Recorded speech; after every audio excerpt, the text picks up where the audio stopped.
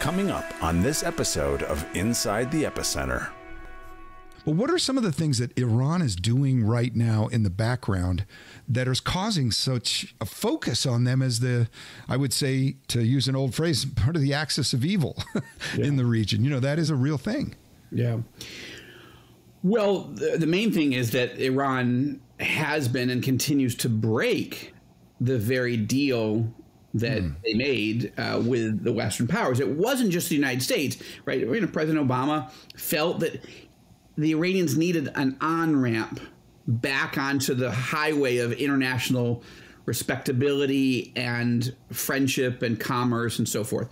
He felt that they were sort of misunderstood, and we don't agree with them on a lot of things, but okay, enough of the sanctions, and let's give them a way back. Okay? Rodney King strategy.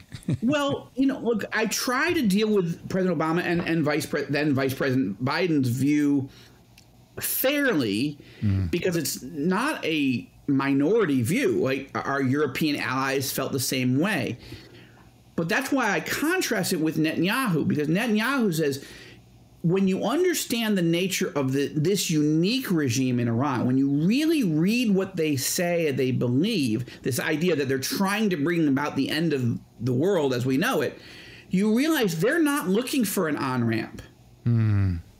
But they'll take it if you want to give them $150 billion in cash and release them from certain sanctions so they can sell more oil and gas. They'll be happy to talk, sit lattes or drink tea with you in Vienna or wherever, and forever if it helps them advance their cause.